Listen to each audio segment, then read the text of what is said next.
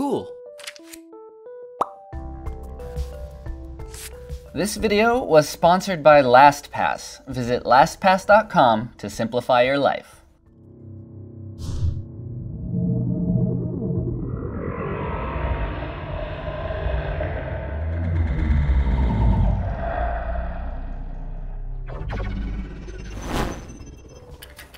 Take a look at this. Mysterious, huh? Puzzling, even? I was trying to build suspense, but the title of the video gives it away, as always. It's a puzzle box.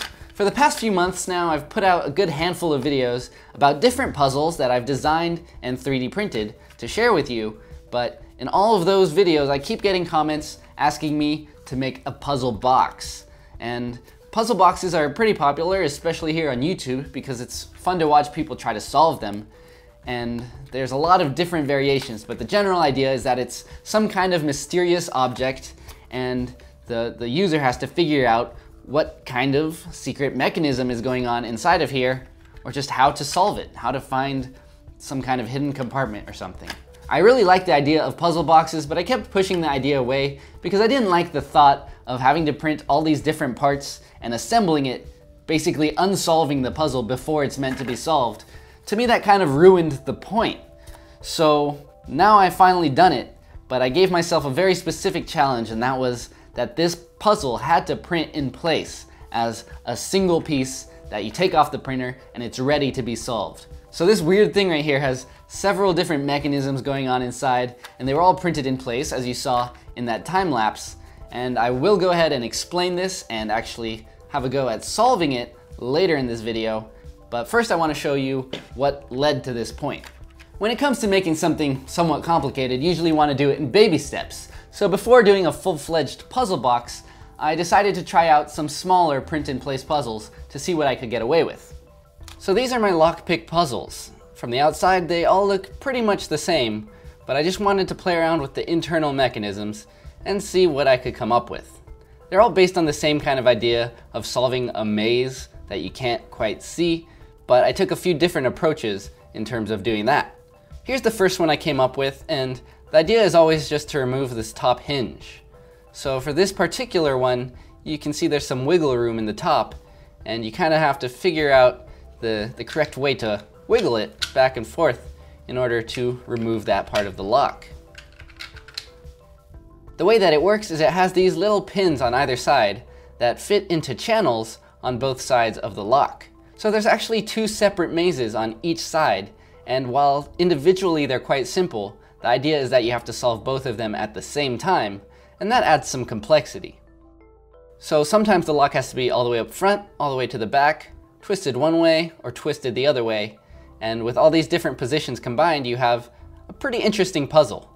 The only problem here is that there's quite a gap through the top, so it's pretty easy to just look inside and see the maze itself. And also, a lot of the time it felt like you were just jiggling the lock instead of actually figuring something out. The idea behind my second lock is pretty much the same, although you can see we have this kind of flat key, and you have to tilt it at different angles and try to solve it that way. This one also works by having two pegs on either side, and here you can see they're kind of displaced. And once again, inside of the lock, there are two different mazes, one on each side, and they have to be solved at the same time. The problem with this one is just that it's really difficult to design two mazes that work together in a way that makes sense for this puzzle. So this one works, but it's a little bit too easy, and making it an actual complex puzzle would take quite a bit of effort. With my third Lockpick puzzle, things actually got a bit more simple, but with that simplicity I was able to make a more complex maze. With this one, there's just a single rod that goes down the center of the lock, and it's just a matter of twisting it and pulling it up and down and figuring out how to get it out. Once again, there's a pin at the end of the hinge here, and that runs through these channels that basically create a cylindrical maze that covers the inside surface of this tube. So here you can see that, and it looks pretty complex, but it was actually easier for me to model than the other mazes. With this first attempt, the tolerances weren't quite right and this pin was kind of dull, so it was easy to just force the entire puzzle apart. But the idea was good, so I made 5 new lockpick puzzles. These are all based on that same idea of having a single cylindrical maze. But I went ahead and fine-tuned things and figured out different little tricks to make difficult mazes. So we have 5 different mazes here of increasing difficulty. So here you can see there's a kind of a keyhole at the bottom, and when this comes off the print bed, you kind of push that in, and that separates the 2 parts. The model also has a really slight gap here at the handles, so you can kind of just snap it apart. And with a decent printer, it comes apart quite nicely, and the parts work together really smoothly. So the idea is once again to turn it and twist it and solve this little internal maze. At this point, I had a good amount of experience making these types of mazes, so I was able to design some that were decently challenging. With these 5 locks, I'd say it still takes maybe 2 to 15 minutes to solve, but it's quite a fun challenge. Here you can see how I redesigned the pin to make it a lot more robust and less likely to get worn down over time. Inside of this maze, there's 6 vertical channels, each 60 degrees apart, so you have kind of these different orientations that you can rotate the pin in, and then of course you also have to move it up and down and weave your way through the maze that's inside here. It's really fun to just wiggle it around and try to learn the maze without actually seeing it. Speaking of locks, another thing that's important to keep on lock is your passwords. I remember back in the early 2000s where I had 3 accounts. You know, I had my email, I had AOL Instant Messenger, and Neopets. I had 1 password for 3 accounts. It was easy, life was good. That's not the case anymore. Now you hear about security breaches in the biggest companies all the time, and you have 30 different accounts, so you have to have 30 different passwords for all your different online accounts. It's a mess, it's a hassle, it's one thing that you don't want to be a puzzle. Well, luckily there's a solution in the form of LastPass. LastPass relieves that hassle of having to manage all these different passwords and the anxiety of getting locked out of your accounts. You know, that one password that you have to remember for that one website you only use once a year. LastPass is the web's most trusted password manager. Basically, you've got your LastPass account, and with that, it'll keep track of all your passwords for you. You sign into something once, and it'll remember that password on all of your accounts, on all of your devices. It's a game changer. LastPass is easy, it's secure, it's the best of both worlds, so do yourself a favor, visit lastpass.com or check out the link in the description and give it a shot.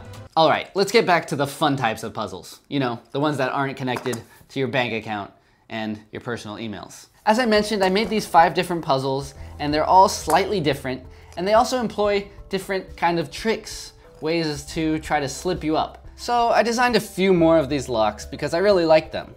With these first 5, there's only room for 6 vertical channels, and there's only so much height for the maze on the inside.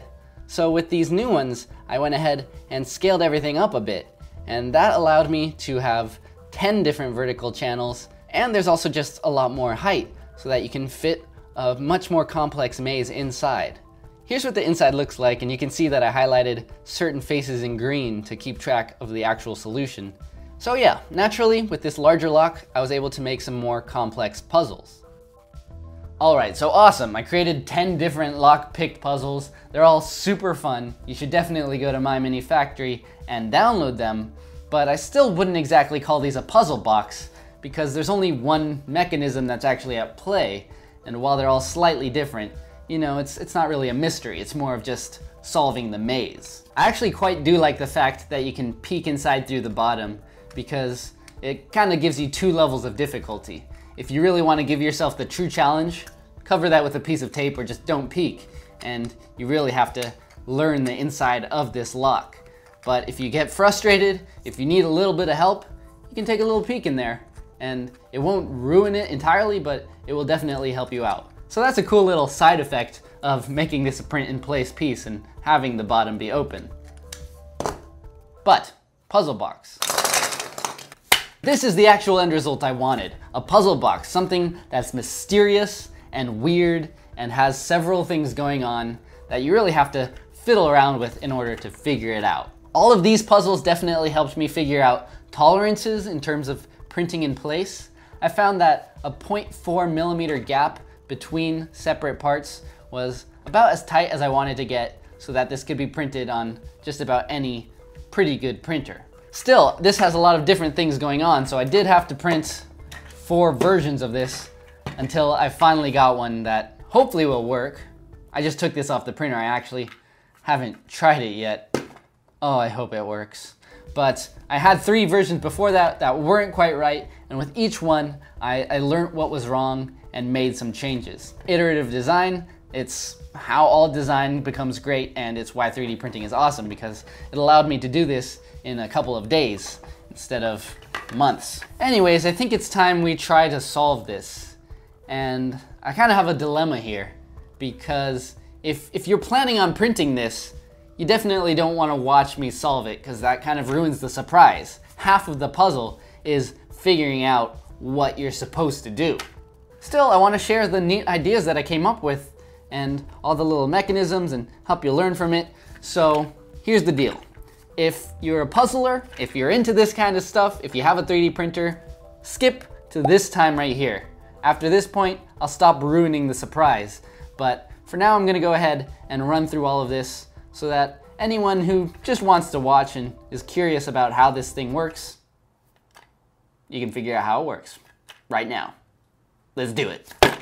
So let's imagine that someone just handed us this strange object and told us that we have to reveal the smiley face. That's the goal of this puzzle, is to find the hidden smiley face.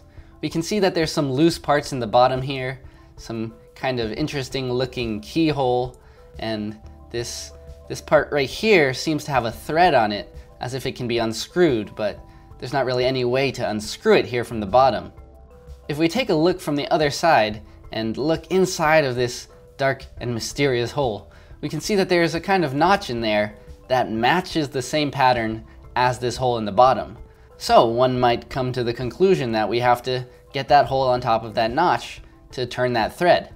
But first we have to get this part out, and we can see that there's some threads right up here as well, and if we look through this little house-shaped hole, you can see the thread in there. Underneath that thread, there also seems to be some gear teeth, and they just happen to correspond to the teeth on this key. So maybe we can go ahead and use that key to turn these gears.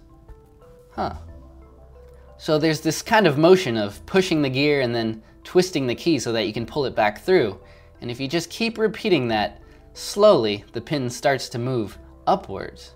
Looking from the bottom now, we've revealed some kind of a track, and there's also some pins that you can see on that inner rod. Suspiciously similar to my lockpick puzzle here. We can see there's this kind of grip on this top knob here, and it wiggles a bit, but it doesn't really twist. I tried to keep moving this up, but eventually it just got stuck and that top knob wouldn't even wiggle anymore. So let's go ahead and move backwards a bit and see if that changes things. Yes, now at this certain position, I can suddenly do a full rotation with this knob. So maybe if we just rotate this into the right position, we'll actually be able to unscrew this piece. I'm gonna go ahead and carefully test out different orientations until I find just the right one. And now, all of a sudden, I'm able to continue unscrewing. It helps to kind of pull the gear teeth from this side as well. So there we go. Sure enough, at this very specific orientation, the pin is actually coming a bit further out. And now I can actually just manually twist this thread. And there we go. The thread is now loose and we have made some real progress. If we just do a bit more twisting, we can go ahead and pull it out even further, and now you'll notice that the whole pin can actually slide along this track. This next part is pretty easy. It's just a bit of fiddling around, doing some twists, some slides, and eventually we're able to just slide that key right on out. Nice. Now we can take a look at this key and see how it actually works. So as you can see, there's 2 independently moving parts. We've got this thread connected to the gear, which allows you to turn it with the key. And then this knob at the top controls the pins at the bottom, which lets you solve the maze that's on the lower portion of this puzzle box. So now we have access to this keyhole, and it just happens to fit perfectly through this strangely shaped hole. So we'll stick that in there, rotate it a bit until it just locks into place, and then we can go ahead and start twisting it. and you'll notice this part coming out from the bottom. So we'll just keep twisting that until all of a sudden we have our smiley face. There it is, puzzle solved. As you can see, there's a little recessed compartment in here, which means you can slip in a little note or maybe an embarrassing photo from that Christmas party, and you can pass that on to the next person who solves the puzzle. We'll just go ahead and screw it closed again and reverse the entire process. It's a lot easier going backwards. And there we go. We have the mystery box sealed once again. Since I had those older prototypes of this puzzle, I thought it might be interesting to cut one in half to get a nice cross section and better understand what's going on inside. So I took my bandsaw and just did a manual cross section right through the middle.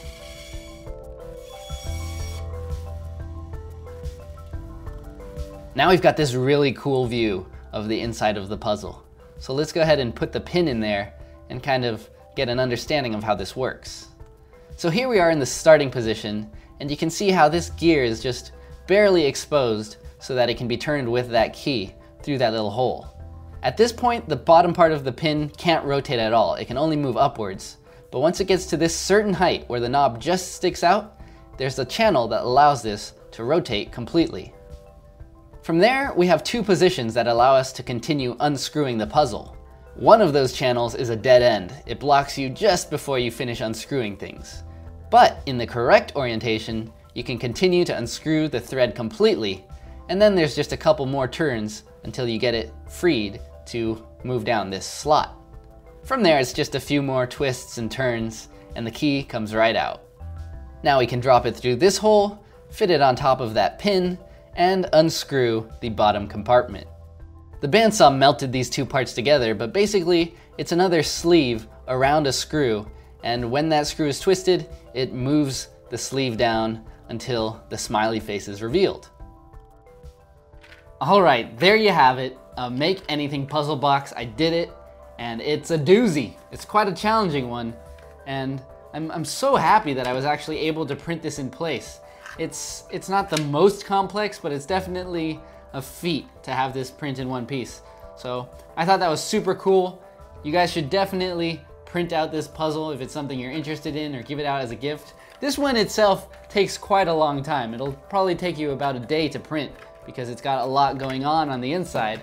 But as I said, I also have these smaller ones available. All of these are free on My Mini Factory. I'd say the Lockpick puzzles 1 through 5 are pretty fun, not too challenging puzzles. Good for the casual puzzler. Then there's the Lockpick puzzles 6 through 10. Those are definitely more for the person who wants to spend some time and actually have a real challenge trying to solve it. I'd say these are definitely up there. But the real challenge for the ultimate puzzler, for the person who does nothing but puzzle, it's the Make Anything mystery box. I don't know if I'd be able to solve this if I hadn't been the one to create it. So I'm definitely interested in seeing if someone can see this for the first time and actually solve it. I'm gonna have to give this to someone, and yeah, if you guys print one out and give it to a family member or someone you know who really loves puzzles, I'd love to hear what their experience was with this machine, this insane thing. I could definitely see this pissing off a lot of people. It's a tough puzzle. All right, there they are, puzzles. The toy for when people want to frustrate themselves, I guess. Cool, well, those are all the puzzles that I designed this week. So thanks for joining me. Thank you to LastPass for sponsoring this video. And that wraps it up. So until next time, I'm Devin. This is Make Anything. Don't forget to stay inspired.